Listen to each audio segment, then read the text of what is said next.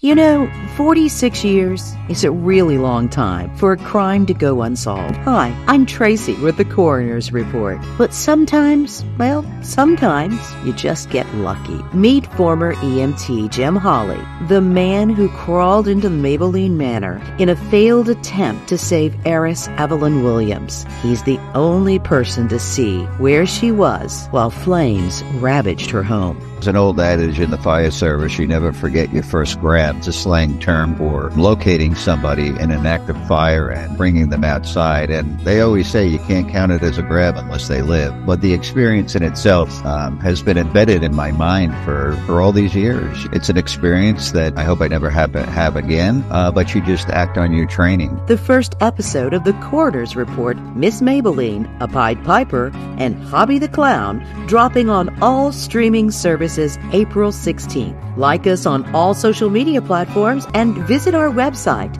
at coronersreport.net.